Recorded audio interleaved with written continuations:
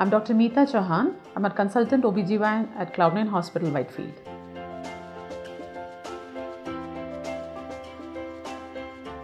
Now, there are many medications which can affect the chances of getting pregnant and the pregnancy outcomes.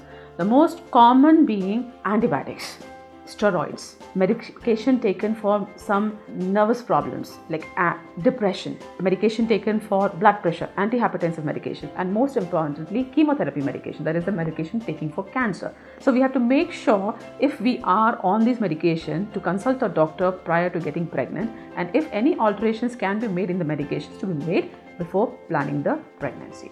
Now, some medications in the men also can affect the chances of conception. Most important being male hormones, that is testosterone, steroids, antihypertensive medication, and the cancer medications.